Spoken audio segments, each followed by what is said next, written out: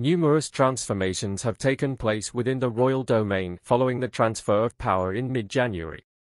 The Fredensborg Palace is ushering in a novel chapter as King Frederik X and Queen Mary bid adieu to their abode at Milan Borg Palace in Copenhagen shortly after a devastating fire razed a portion of the city.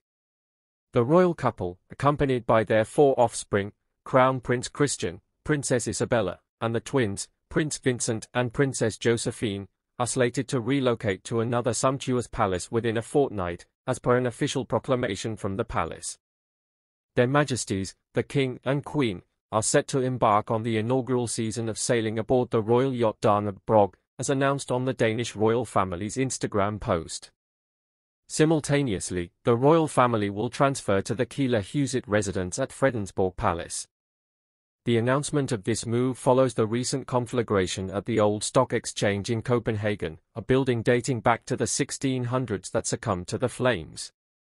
The migration of the royal couple is temporary, aligning with the Danish tradition of relocating to their rural dwellings during the warmer months before returning to Amalienborg once the temperatures cool.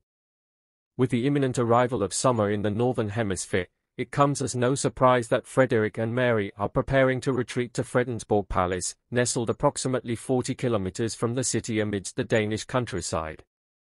Constructed in the early 1700s as a pastoral sanctuary for King Frederik IV, Fredensborg Palace has preserved the Danish royal family's legacy for over a century, brimming with poignant recollections of King Frederik and his kin.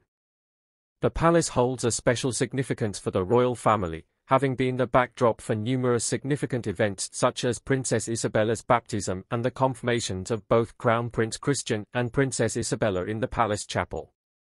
Encircled by one of Denmark's largest Baroque-style gardens sprawling over 120 hectares beside Lake Essum, Fredensborg Palace provides an ideal setting for summer relaxation. King Frederik X, Queen Mary, and their children are poised to craft enduring memories within the tranquil and refined environs of Fredensborg Palace.